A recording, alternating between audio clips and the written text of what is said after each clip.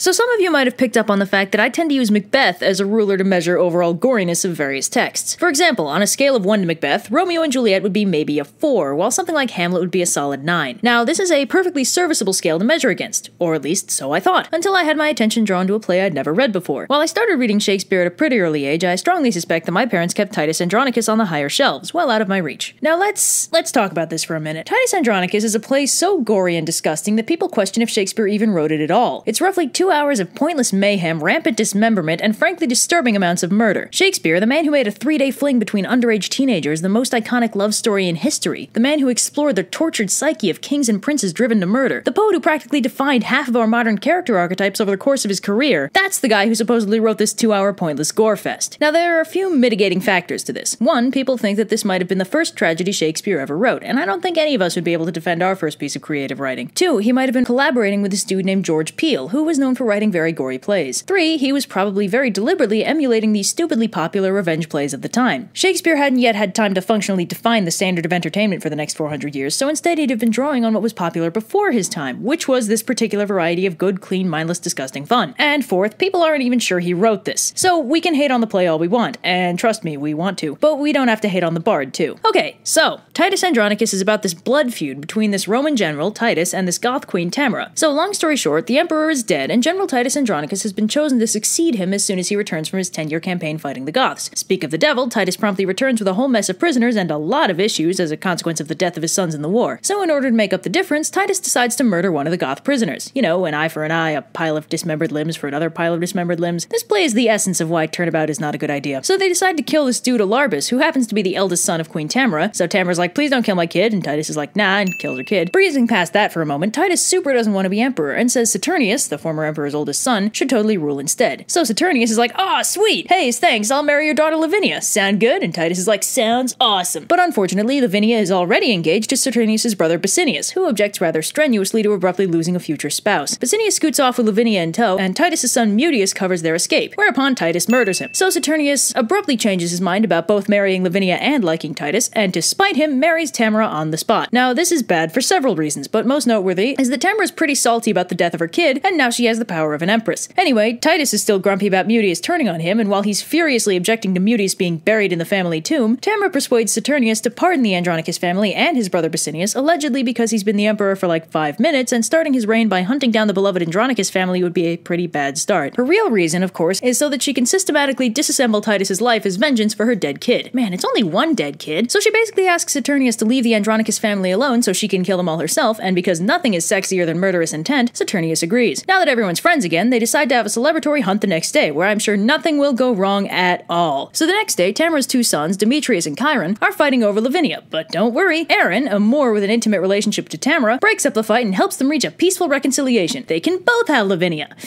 As long as they kill her boyfriend, cut off her tongue and hands so she can't rat them out, do unspeakable things to her in the woods, and then frame Titus' 2 sons for the murder of Basinius. So they do that, and Saturnius immediately sentences Martius and Quintus to death on the grounds that Tamara and Aaron totally found a letter they wrote about how totally stoked they are to murder Basinius, and a bag of gold they totally used to pay for the assassins. Nobody in this play is terribly intelligent. It helps emphasize the murder. So Titus is none too pleased at the prospect of losing 2 more kids, and then Titus' brother Marcus shows up with Lavinia, who's now down a few important body parts. Rough day for Titus, and it's about to get rougher. Aaron shows up and tells Titus that Saturnius will totally spare his son's life if Titus lets him cut off his hand. Or Marcus, or his remaining son Lucius. Aaron's not picky. So Titus agrees to lose a hand, and after that excitement happens, they ship the hand off with express postage, and Titus and Lavinia briefly bond over their mutual lack of hands, whereupon they receive a return package containing Titus' original hand, along with Martius and Quintus' heads. Whoops! So Titus is roughly 110% done with this nonsense, and sends his remaining son Lucius off to raise an army of Goths to wreak vengeance on those who dared wreak vengeance on him in the first place. See how this keeps happening? One of you has to be the better man hero. This is never gonna end. Anyway, Titus has a minor crisis at dinner after Marcus kills a fly, but in his defense, he's had a really rough day. He takes Lavinia out to the garden so he can read to her, just like old times. Don't you dare make me feel feelings, you Shakespearean excuse for a Tarantino movie. But Lavinia takes the opportunity to try and communicate to her family what exactly happened to her, first by finding relevant passages in Ovid's Metamorphosis, and then by grabbing a stick with her teeth and stump hands and writing Chiron and Demetrius in the dirt. Holy shit.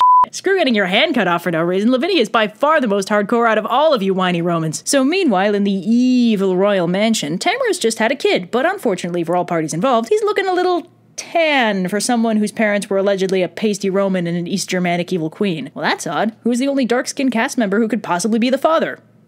Whoops. Now, when I started reading this, it was my honest belief that this play had contributed nothing to society. I thought it was a relic from a gorier time, an embarrassing first play from a writer who hadn't yet grown into his style. But this play has contributed something to society that we cannot overlook, and for this, I shall let the play speak for itself. Villain, what hast thou done? That which thou canst not undo. Thou hast undone our mother. Villain, I have done thy mother. That's right, you heard it here first, folks, the original Yo Mama joke. So Demetrius, Chiron, and Tamara all want the baby dead, so Saturnius never finds out that Tamara was unfaithful, but Aaron objects rather strenuously to his baby getting murdered, so he kills the nurse and midwife and flees into the night with the baby. So back to Titus. He's a little unbalanced as a consequence of all the nonsense, and among other things has Marcus shoot arrows at the sky with letters addressed to the gods asking for help. I make fun of his inefficient delivery system, but given what happened the last time he used the postal service, I can't really fault him. So things are falling apart for old Saturnius, as Lucius has successfully marshaled an army of Goths, and he has the power of public opinion on his side. So Saturnius decides the best plan is to unbalance Titus even further, and use him to persuade Lucius to stand down. Speaking of Lucius, he's just found and captured Aaron, carrying Aaron Jr., and after Lucius threatens his kid, Aaron spills the whole revenge plot, including what Demetrius and Chiron did to Lavinia. Speaking of Demetrius and Chiron, Tamara and Sons have decided to drive Titus over the edge with a plot worthy of a Scooby-Doo episode. Tamara dresses up like the spirit of vengeance, probably not that one, and tells Titus that she'll give him vengeance if he calls off Lucius and his army of Goths. He agrees, but only if she leaves Demetrius and Chiron, disguised as the spirits of rape and murder respectively, with him. So Tamara, thoroughly convinced that Titus is crazy, leaves her 2 sons with him, whereupon he captures them, slits their throats, and drains their blood into a basin held by Lavinia. Flawless plan, Tamara. Way to assume your enemy was too crazy to recognize the people he wanted to murder really, really hard. So Titus hosts a reconciliatory banquet at his place in order to mediate a discussion between Saturnius and Lucius. So while they're eating, Titus innocently asks if it's right of a father to kill his daughter if she's been violated, and Saturnius is all like, hell yeah, dude! So Titus is like, good to know, and ganks Lavinia. Dude, not at the dinner table. So Saturnius is like, dude! And Titus is like, wasn't me, Demetrius and Chiron made me do it. Saturnius is like, well, bring him out then, let me talk to him. And Titus is like,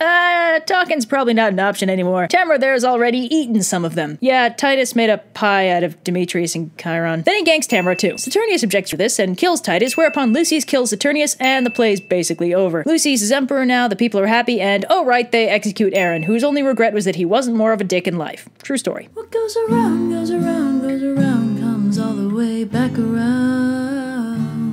What goes around